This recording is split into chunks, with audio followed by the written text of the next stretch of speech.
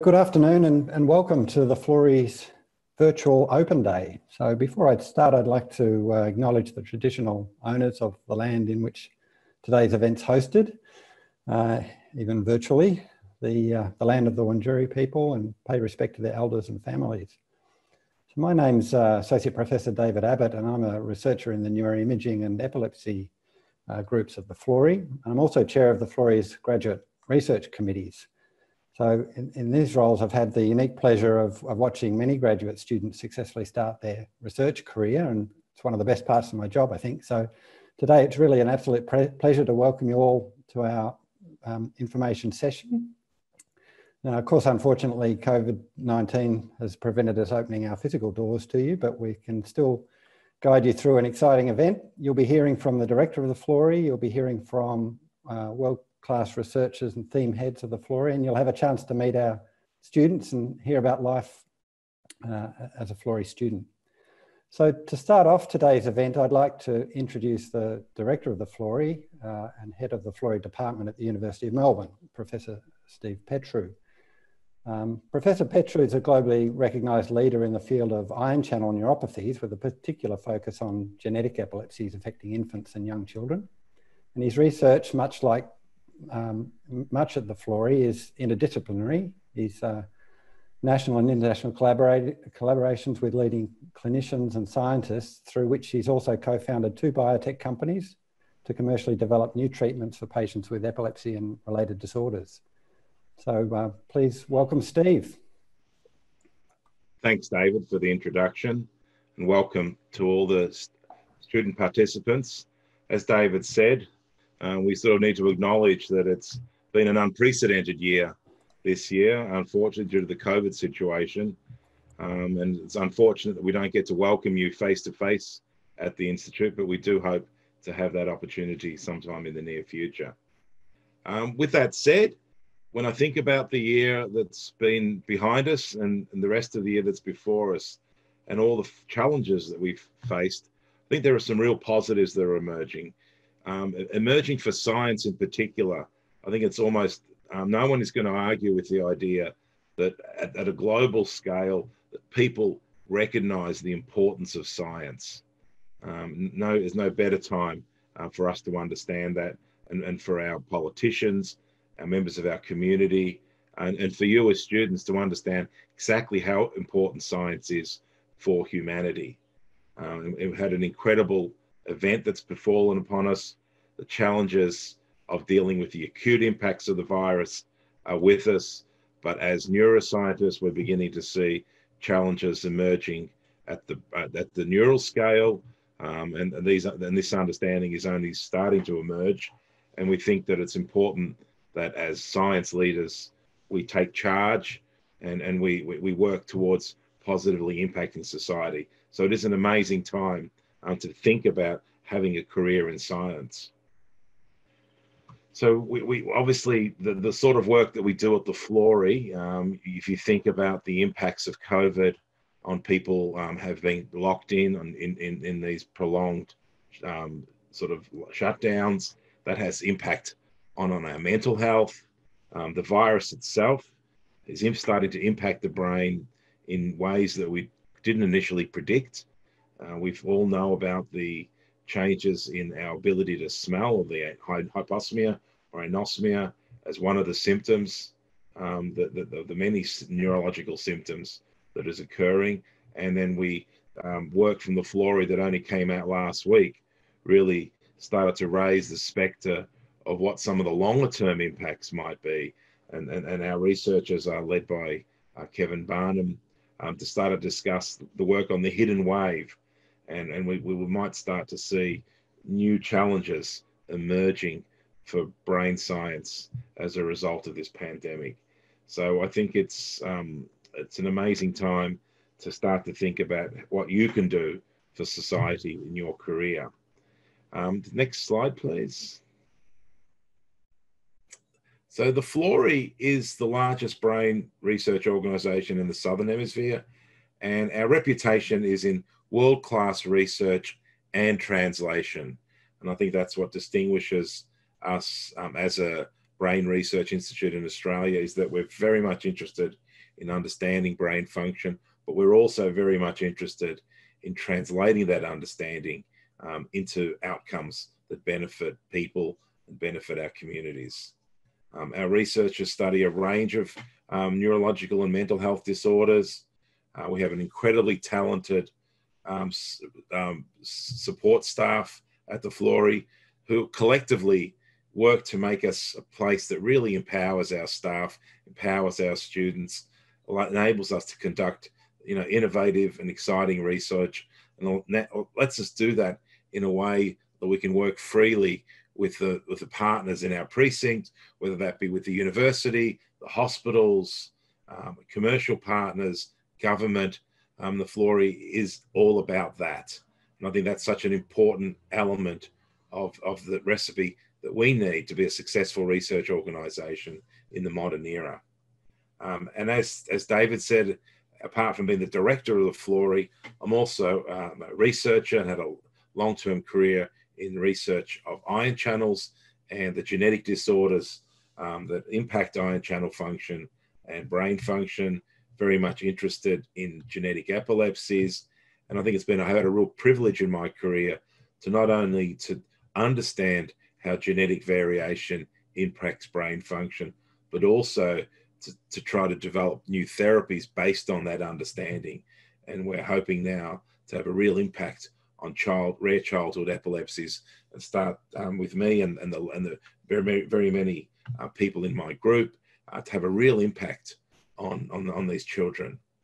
So, and I think each of us has that opportunity to have impact on society, and it's an absolute privilege to be in that position to be able to do that as a research career. As you'll hear from some of our leaders later in the presentation, the drive to really understand the mysteries of the brain and mind, and then to be able to translate that understanding into impacts for people and communities is a really common theme amongst many of us at the Florey. Some of us focus more on just getting a very fundamental and basic understanding of exactly how brain and mind works. Others of us start to think about how we can use that understanding to develop new therapies or new diagnoses and ways of impacting people through that understanding. And each of those choices and each of those ways forward is equally as important as the others. And for each student, you may have a particular interest and a way that your own personal views are. And I think you'll find that you'll be accommodated by different groups and different thinking at the Florey that should be able to find a great spot for you to work how you think you want to work for the benefit of your own career, but also for the benefit of society. So if you go to the next slide, please, Jackie. Just get a snapshot of the Institute. We're quite a diverse organisation. We have around 400 staff and 200 postgraduate students. We've got campuses here in Parkville and also a campus at the Austin Hospital in Heidelberg. So we've also got we've got 2 buildings on site at the university, the Kenneth Meyer building and the older building right on the corner of Grattan and Royal Parade, which you see there at the Howard Florey Labs. We've got numerous facilities, state-of-the-art imaging. We've got a bioresource facility. We've got amazing facilities for conducting animal behavioral experiments. And so state-of-the-art facilities. We can do multidisciplinary research. And as I said before, strong clinical links. And that's a very critical part of our DNA, including Royal Melbourne Hospital. Many clinicians who have positions at the Royal Melbourne Hospital also count the Florey as their research home, similarly at the Austin Hospital. We study around 18 different diseases that affect brain and mind and have over about 200 active research projects and clinical trials. And just as a number to understand, so about 4.7 million Australians every year are affected by one of the conditions that we research, which is just a remarkable number to think that we have the potential to impact that many people with our work. Next slide, please, Jackie. So we are united at the Institute in our common goal to improve people's lives through our research. And you can see here that some of the different themes that we've got currently at the Florey around discovery science, mental health, dementia, stroke and epilepsy. And these themes work very well collaboratively. They work in specific disease areas. And you can see we also very interested in the life stages of that people go through, and how the brain function in health and disease is a critical part of that life, getting a healthy start to life and understanding the developing brain, intervening early, understanding the environment. And we've got groups that are trying to understand the environment and how plastics in the environment can have long-term impacts on our health. In our adult years, when we're productive, we face a number of challenges there, whether it be mental health, whether it be disorders that we develop in that period.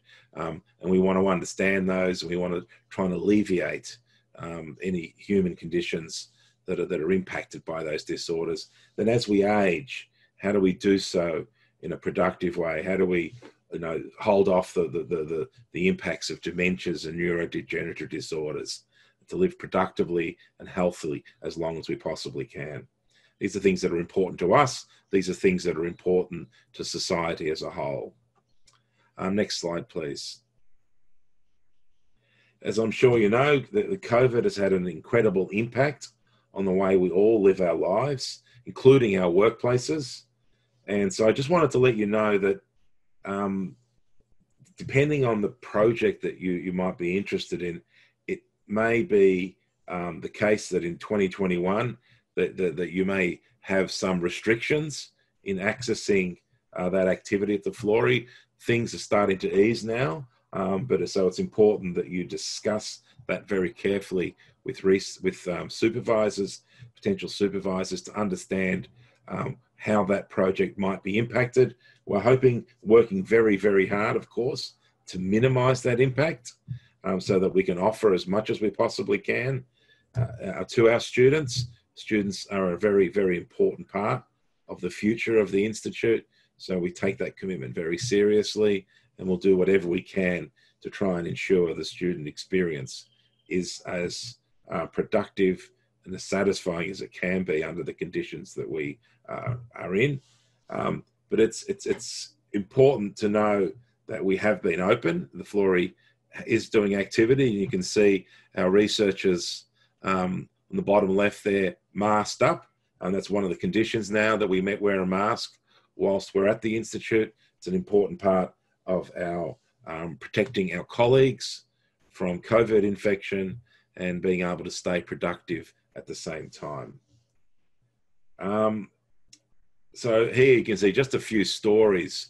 And I mentioned this story earlier on the left, the neurological consequences. Lee Beauchamp and Kevin Barnum here, who worked on under this paper that came out last week around how COVID infection might actually have a long-term impact on brain function, especially in Parkinson's disease, where it might increase the risk.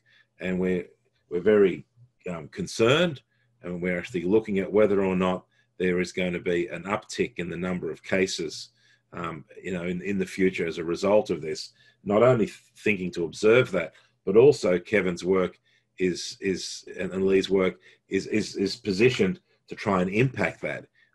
How do we intervene? If we know this is coming, what work do we need to do now to be able to intervene? You'll also see very important work led by Brad Turner in the middle there. Brad is in Australia, and the world's leading researchers in motor neuron disease. And his lab is got a very sharp focus on trying to understand that disorder and then trying to intervene. They're doing therapy discovery, and they've got a very huge program in that, ably funded by Australia's Motor Neuron Disease Foundations. And we look forward to seeing where Brad's work will take him. And you can see there the football player Danaher there, who's one of the great ambassadors for this disorder, he himself being a patient with MND. And we've also started some partnerships with the university. And as I said, the Florey is an independent organisation. We reside within the university's grounds, but we're governed and operated independently. But of course, we have very, very close links with the university. We work very closely with them. Part of that is the student programs, where we obviously can take on students of the university to undertake honours and masters and PhDs.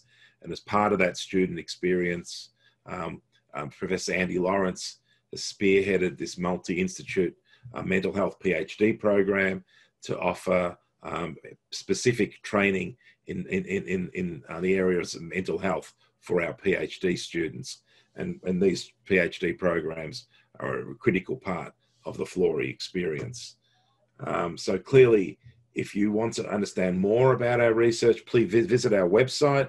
You'll get it, and we'll reach out to the speakers that you hear today. Go to our website. You'll see there should be many, many projects there for you to look at. And the best thing to do is to peruse those, or if someone's talk today piques your interest, send them directly, reach out, send them an email, find a time to connect on Zoom or on the phone and have a discussion about the program.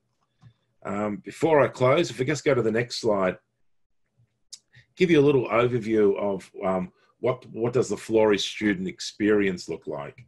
So what can you expect when you come to the Florey?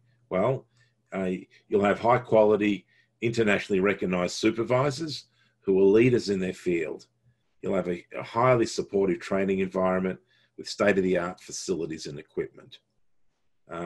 And this extends beyond just the project that you're doing. You'll have an active and connected student group. You'll hear from some of those later today. There'll be opportunities for professional development beyond your lab, including a newly launched and competitive internship program, which offers these short placements for students in science communication, business development, and other career-enhancing areas. And importantly, a network of peers. And it's important when you start your career in science that you're thinking of careers, of course, that can include being researchers at an institute like the Florey, that include having positions at universities as lecturers, but also includes many other directions, whether you move into industry and use your skills to make new drugs and to run clinical trials, whether you move into other sectors. There are many outlets for people with honours and masters and PhD degrees in neuroscience. So if you go to the next slide.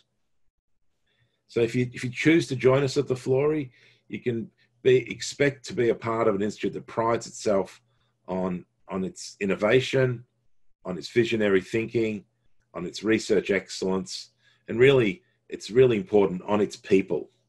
We want to unite people.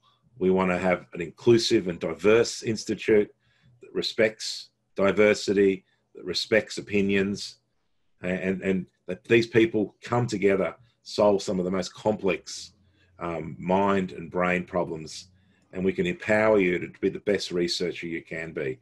So I wish you all the very best for your future endeavours. Please avail yourselves of the staff at the Institute to learn more about what's available here.